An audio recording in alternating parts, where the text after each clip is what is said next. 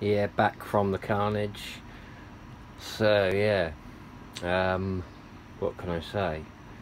Should have done a longer video really, because just after I switched it off, my mate Bob's like, let's see it go down the road.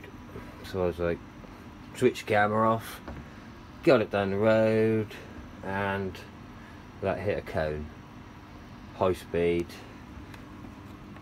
snapped all the top bits off them because they're plastic, but you know, bent the old shock tower, scuffed up a little bit there, but apart from that, you know, didn't bend anything else because chassis braces thick as. The front tower didn't bend because I made that, that's pretty thick. But yeah, steering all worked sweet.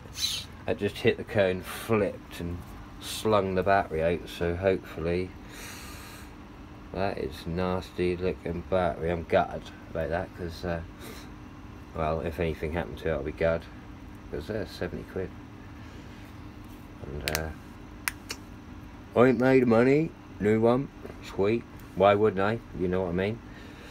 But yeah, so I suppose this could be part 2, the carnage. Yeah, got to take the ramp out in a minute, take my Invictus out because she's all sweet, and take the armour out. So yeah, hope you're all having a nice day. Sweet, beautiful. See you later.